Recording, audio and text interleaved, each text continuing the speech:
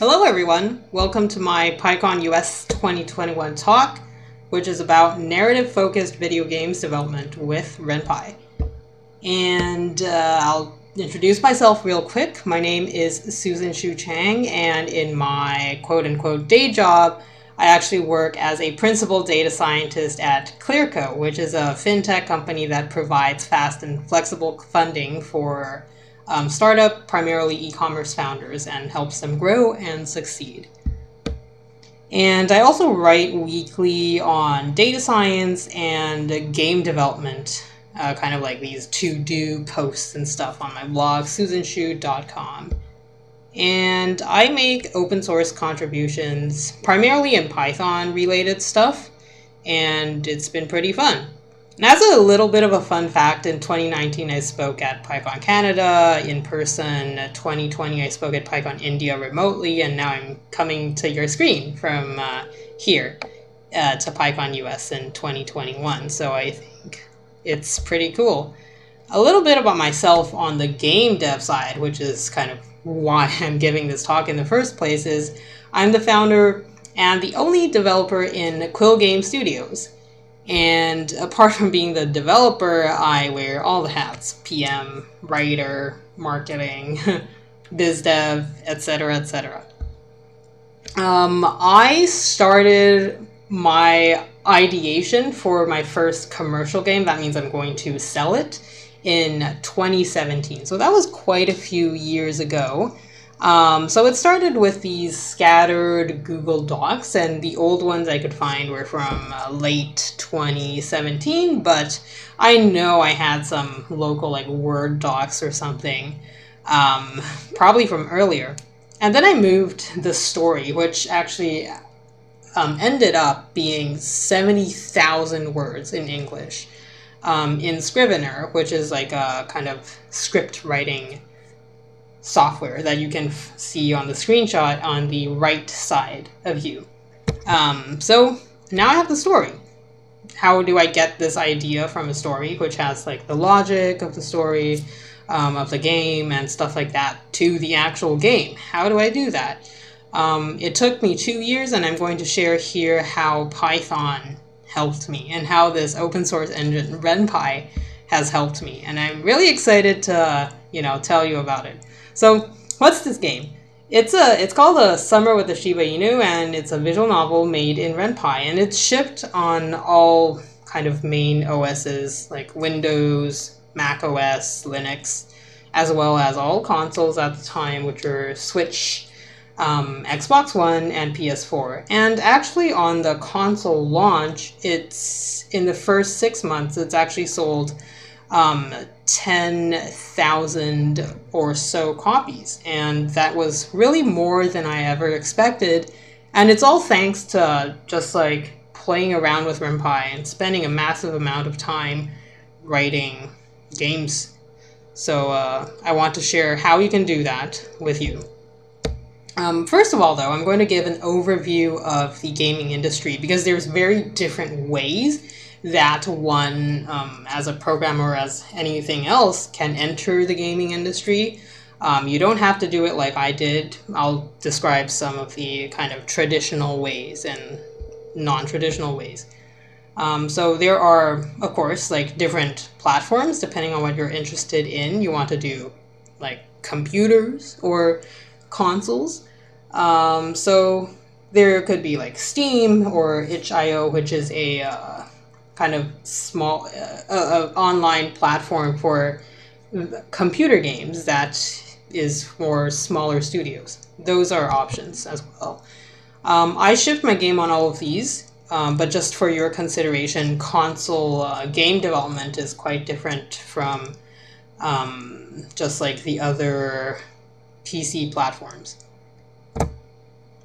And okay, there are different types of studio sizes as well. So I'm going to talk about the traditional kind of gaming route, which is AAA studios. That just means studios with very massive kind of headcount, budget, and everything. So you think Ubisoft or Blizzard, Activision, they could be making games like FIFA Uncharted, The Last of Us, Assassin's Creed, you name it, a lot of the games that you have heard of, most likely. And these studios make the most well-known games with the highest budget, and they could be pushing the boundaries of technology because they're partnered with NVIDIA or AMD.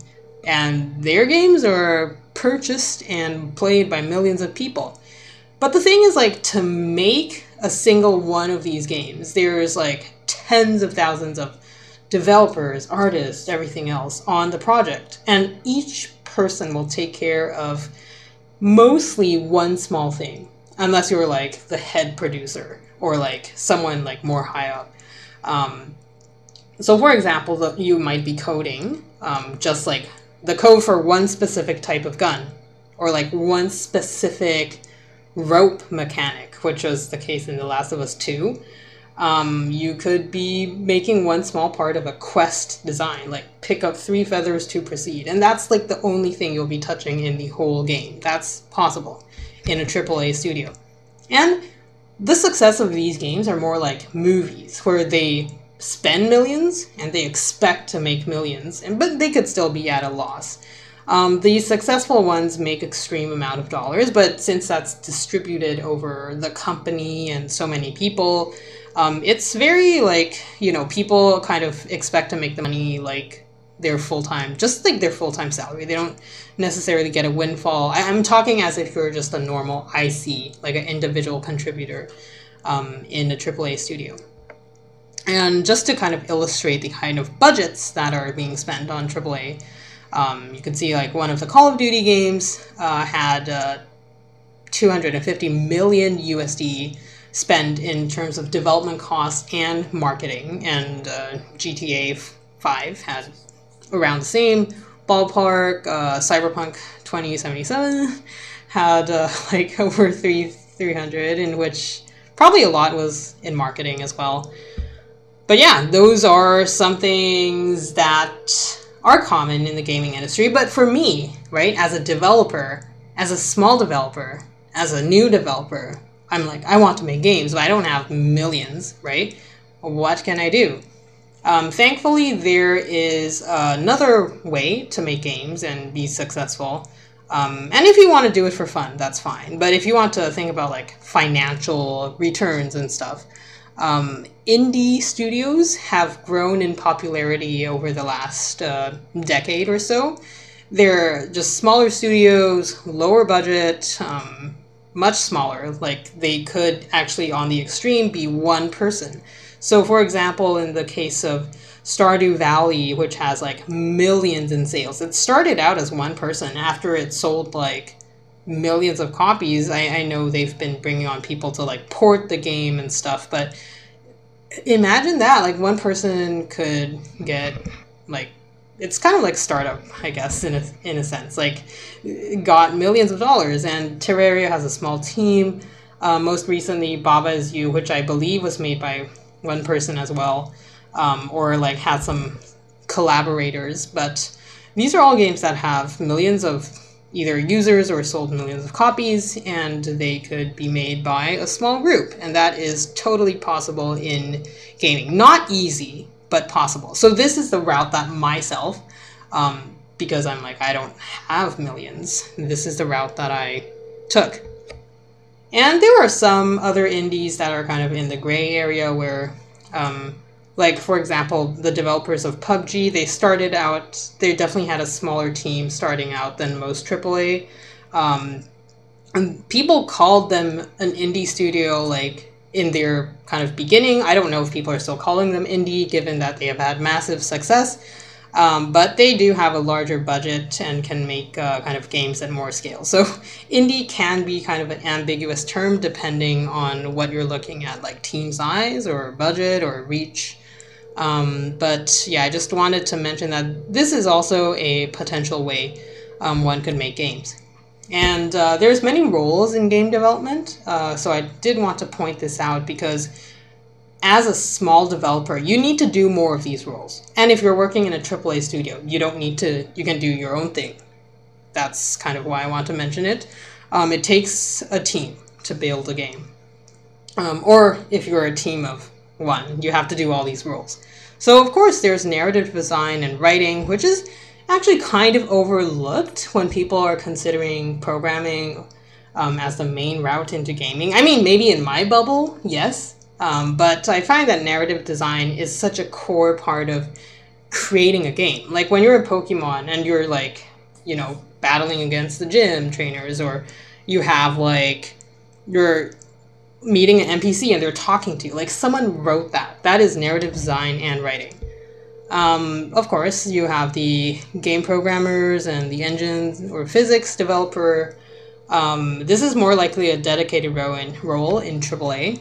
You would have producer and project coordinator. So the producer is kind of like the director in a movie, or I guess like in tech, like we would call these two roles, it'd be like product or some sort of like VP of product or project manager. I don't know why they needed to kind of break out project coordinator. It could be an artifact of any other field like movies. I'm not familiar, but they're kind of like, they have these two roles for those type of functionalities, which are of course important if you're in tech, and you can kind of extrapolate that to why it's important in gaming as well, because they ensure that the train is running, that people are doing what they're doing. And now we have like art stuff, which is actually super important. As someone coming from programming, I also underestimated this a little bit, because when you think about it, programmers made the game. So let's say for games like Super Mario, Kirby, Pokemon, it's like I remember the gameplay, but I remember the art style of the game. When people talk about the games like Pokemon, they're thinking about like there's like a huge visual element to it, right? So I think these roles are extremely important as well. So I wanted to give that overview just so that the next portion and like the things that I have made with Ren'Py and the game that I shipped kind of makes more sense in the context of the broader kind of gaming. So Ren'Py, I used Ren'Py as an indie developer, so basically as a one-woman team and with some contractors. So that's why I needed to introduce those things first. So next I'll be talking about narrative games or visual novels.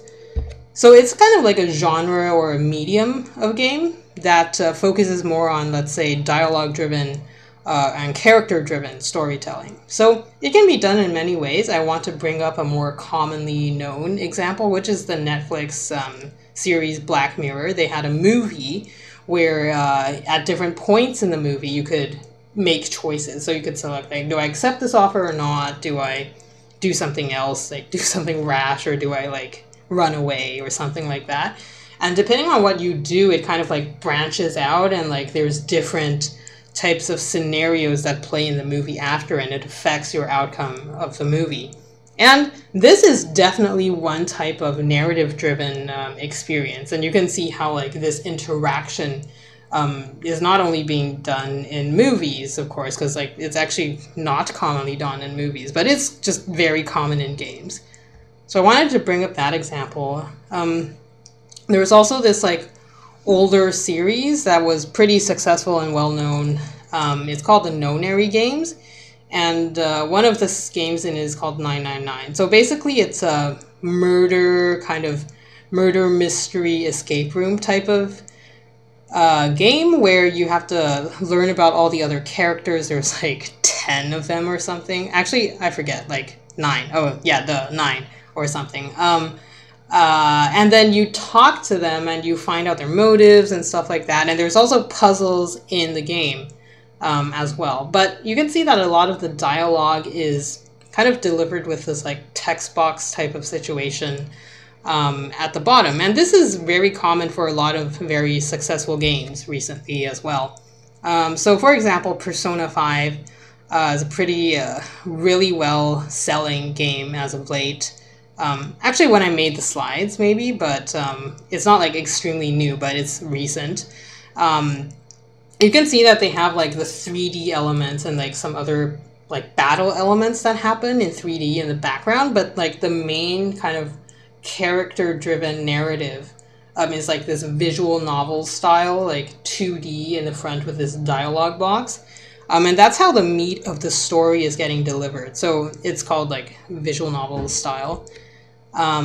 Another series called Danganronpa, and they've sold very well both in Japan and overseas. And they also have this kind of like psychological horror type of situation, and it's like in a dialogue box where you get to talk to the other characters and get to find out all their secrets and stuff like that. And yeah, that's a very, very popular way of narrative delivery. And when you think about like Pokemon games too, like they have a dialogue box at the bottom. So that's kind of like a main way of delivering narrative in a game. So with that genre of games kind of like more solidified, hopefully, in your mind, and that, you know, it's very clear that you're not making a first-person shooter, like open world RPG or something like that, but rather it's like more this like 2D like narrative style game. This is the type of game that I wanted to make as an indie developer. Of course, some of the games I mentioned before that were really successful, they had more developers, so they had custom engines when I was doing my research on like how did they make these games. As a larger studio, yeah, plenty of custom engines made, and plenty of successful games made with them. But as an indie developer, custom engines are costly. I don't have really so much time to be doing these things when I have to figure out all the other stuff, like writing my 70,000 word story script. So right now I'm going to be talking about Ren'Py, which is what enabled me. Oh, sorry, I'm just plugging in my computer. Yeah, Ren'Py, open sourced, Python-based game engine, which you can use to make games like the ones that I mentioned earlier in that section, and that I made, which is what A Summer with the Shiba Inu is. It's a narrative-driven visual novel game. And because I already had Python knowledge, I started making games before I entered my full-time job in machine learning. But just like the fact that I could translate the tools that I was using between these two was really beneficial for me. Of course, Python has great documentation, as hopefully all of you have had the pleasure of knowing, and it's object-oriented programming, which is very commonly used in game dev anyway, so that was really useful and like transferable in terms of designing the games in like coding. So yeah, it can be high production quality as well. The games made in Ren'Py can range from those made in NaNoRenO, which is like this yearly like hackathon kind of sprint thing where people make a game in a very short period of time with Ren'Py. Or, well, it doesn't have to be Ren'Py, but just like very commonly it is. Or high budget games, which is like a lot of the games that I will mention in the subsequent section and kind of demonstrate as well. There were a lot of games that I really enjoyed that were made in Ren'Py, and they were really high production quality. So I think the creator's philosophy, which is he said he wanted to make the best way to make visual novels and give it away for free, I think that is true. It was the case for me. And as I mentioned before, object-oriented programming is pretty standard in game dev, like Unreal uses C++, Unity Engine uses C#. It's not the languages that makes this paradigm transferable between like these kind of design across engines, but it's just like the way you think about things like, oh, a character class, oh, like a menu class, oh, a UI, like this piece of the UI class. Right, like that is transferable across all of those engines. Not just because of like the languages or whatever, but yeah, just in terms of gaming, this just is possible to do in Python if you have that way of thinking. So now I want to mention some of the things I like about Ren'Py. I think it's pretty flexible. You can do screen customization quite easily, like the UI and stuff like that. And it actually has a Lexer in the back behind the scenes. So you can write like a non-program friendly syntax. Like you can see in the screenshot, it has screen, gallery. So it's like instantiating a class screen that's called gallery, if I recall correctly, something like that. It like parses it in the back. So, you know, for beginners, it's also pretty easy to use. One of the most popular games called made in Ren'Py called Doki Doki Literature Club. It has millions of downloads.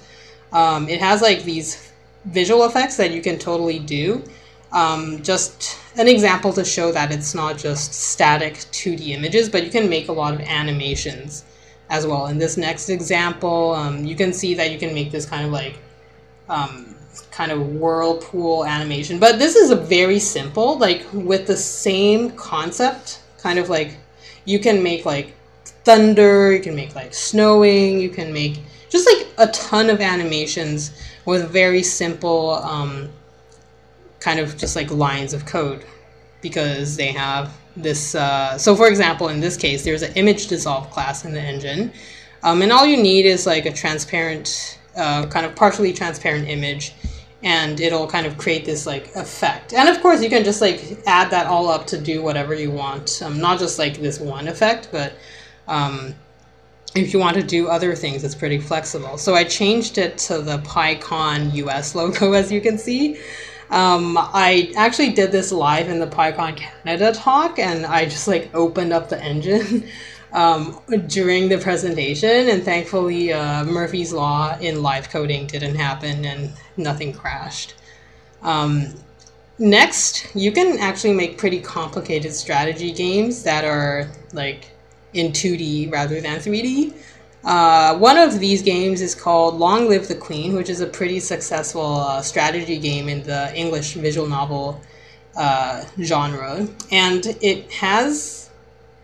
it's able to handle so many variables that it blows my mind. Like, people write extremely detailed guides on like the player interaction and like all the scenarios that can happen. You can make that kind of game in Ren'Py, and this game was made with that too. There's like tons of different ways of player interaction and fun, like there's tons of ways you can die in the game as well, which is nice. I'm gonna show this other thing, which is a 3D camera plugin. Oops. Let's see. Okay, here we go. You can see that you can kind of bring the camera in back and forth a little bit and do like tilting as well. So it kind of like mimics a bit of the 3D effect if you want to, and you can do very complicated scene design in this case. And I've started to play around with this for my upcoming game as well. And it's pretty flexible with the UI. You can have all types of art styles. You just have to write your little dialog box class and, you know, make it how you want it, and off you go. I'm going to show my example of a timer class, which is when the player makes a choice or interaction in the game, it'll tell you how long it took. And this is just really very familiar Python to you all. Import random, import time, right? Like everyone who has used Python probably is familiar with this. And just start writing my class. And this is how I could get the idea of, hey, I'll just have a timer and get it from my brain to Python to the game, thanks to Ren'Py. And it is flexible too. Like, you can see the kind of, you can use decorators, you can do a lot of very common stuff in Python. And this is one thing that I made that picks a random utterance from a few of them. So if you think of if a game NPC keeps saying like hello, hello, hello, it's kind of boring, right? So I wanted to have it pick something random, like, oh, interesting, like differently depending on the scenario. So this is also doable because I know Python. So this is just a screenshot of those two combined together. Like, it said, whoa. It picked like randomly from the utterances. And that is the function, well, the feature that I made, and that was possible with Ren'Py. So yeah, you could actually easily remake the Netflix movie I mentioned, Bandersnatch, which is like the interactive movie in Ren'Py. And it actually used Twine, which is a popular tool in the VN community, to code the script as well. So that was really interesting to me because Ren'Py can actually make a lot of games that are much more complicated than Constrained 2 with a movie, I suppose. And yeah, if you want to achieve a lot of the things in a lot of the visual novel games I mentioned, you can use Ren'Py and make really high production quality games. So yeah, I want to say you can try Ren'Py. It's pretty friendly to newcomers. You can use just Python. You can take a look at the non-programmer friendly language to instantiate stuff. It's flexible for seasoned devs because you can just like dig into all the source code, really. It's on GitHub, Ren'Py. And thank you, Ren'Py Tom, the creator. I think your vision did come true. This is a work in progress of a card selector screen that was also possible just because I was thinking of it, just like translate it to Python and off I go. I've actually improved this scene since I captured this GIF, but you know, I just wanted to show that. So feel free to check out the game Summer with the Shiba Inu. It's on all the platforms, on consoles and PC. And now feel free to go make your own story-driven game in Ren'Py. So yeah, thank you for attending this talk.